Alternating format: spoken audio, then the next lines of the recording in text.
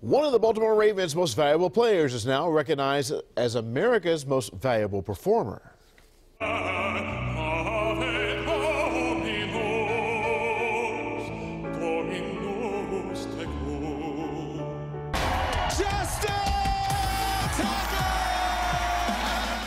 That's right. Justin Tucker was the winner of tonight's contest on WJZ MVP Most Valuable Performer.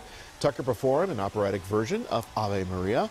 After the show, Baltimore's clutch kicker spoke on the difference between preparing to use his voice instead of his foot.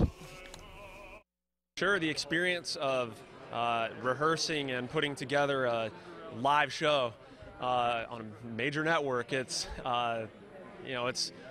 definitely a different experience, but it's one that I'm really glad that I got to share with an awesome group, an awesome crew. Like, everybody was so kind to us. Two other Ravens participated in tonight's live talent show. Brandon Williams performed a Bruno Mars song, while Alex Collins wowed the crowd with his Irish dancing skills.